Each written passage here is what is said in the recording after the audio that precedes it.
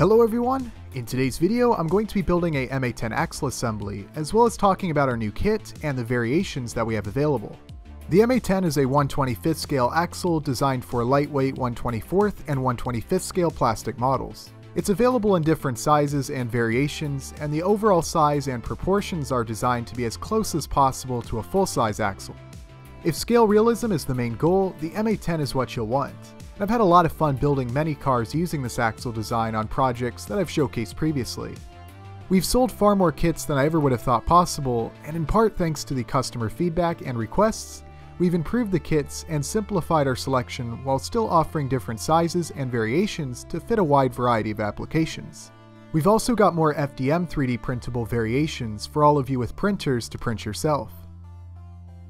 Let's get started by having a look at the new kit. At this time there is only one MA10 axle kit, which is what you see here.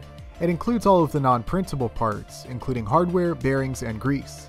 Optionally, you can choose whether or not to have the kit include resin gears and a driveshaft socket. STL files for these parts are available, though they require a high-resolution 3D printer to make. Your typical hobby-grade FDM printer is likely not going to be capable of producing these parts, so keep this in mind when ordering. So this kit looks pretty similar to the previous ones we offered, with one big difference: there's no axle housing pieces. Rather than having many different kits for slightly different axle variations, the axle housing sets are now sold separately, all of which are compatible with this single hardware and non-printable parts kit. Not only can you choose which width and suspension type you'd like, but also you have the option of 3D printing these parts yourself. The files are available to all maker tier patrons on Patreon. If you decide you'd rather order these axle housing pieces, you have several options. You can choose between the FDM printed PLA plastic housings, which are inexpensive, durable, though do show some layering, or resin housings, which have a better appearance, though are not as durable and may not be the best for hobbyists with little or no prior experience working with resin model kits. The options don't end there, however. We recently opened a store on Shapeways, where you can order these housing pieces in a variety of different materials through Shapeways. They have many different types of materials to choose from, and we look forward to posting more items to our Shapeways store in the near future. I'm definitely looking forward to ordering some parts from them for future projects, as they can print in anything from soft rubber-like materials to metal. Stay tuned for future videos where I showcase some of these parts. One thing to note is that there are now two types of lower trailing arm mounts: a ball and socket type and a new bolt-on type, which is far easier to print. Just make sure you choose the correct lower trailing arms and hardware for your axle housing type. Other than that, the axle housings remain unchanged, and we have much more info about the MA10 on our website and in previous videos.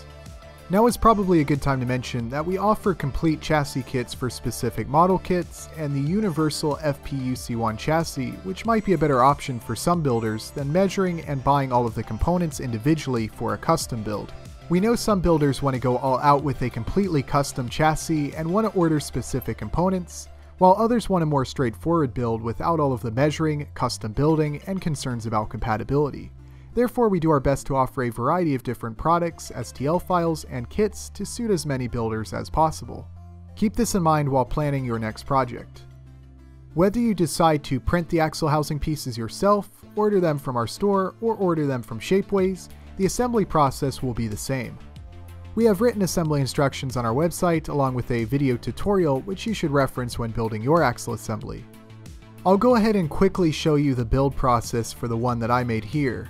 I always like to start by cleaning up the part and sanding away any imperfections.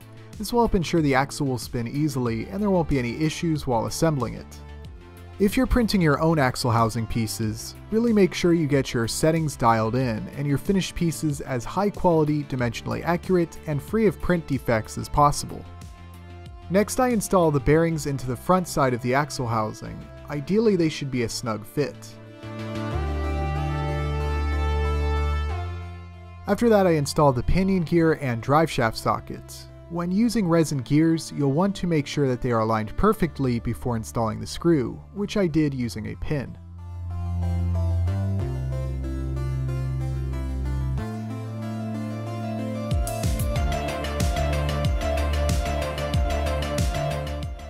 Next, I glue the ring gear to the axle shaft. You'll want to accurately measure just like we instruct in the manual.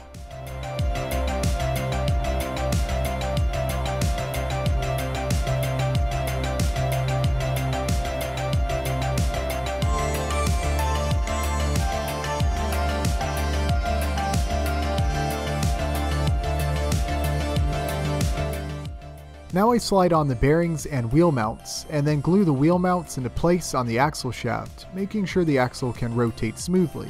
Again, take your time and follow the manual. I promise after you've built about 50 of these, you'll be able to start doing it by smell like I am here. Ensure you've got the axle housing pieces oriented correctly and the gears are well aligned. If the axle does not want to spin easily, try loosening the wheel mounts some.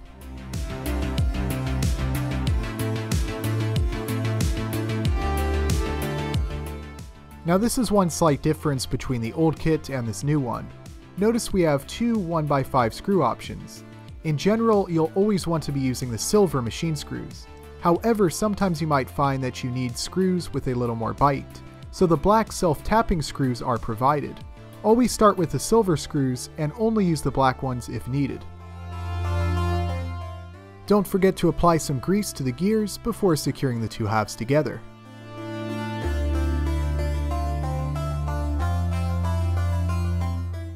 The smaller 1x3 screws are for the outer ends of the axle assembly.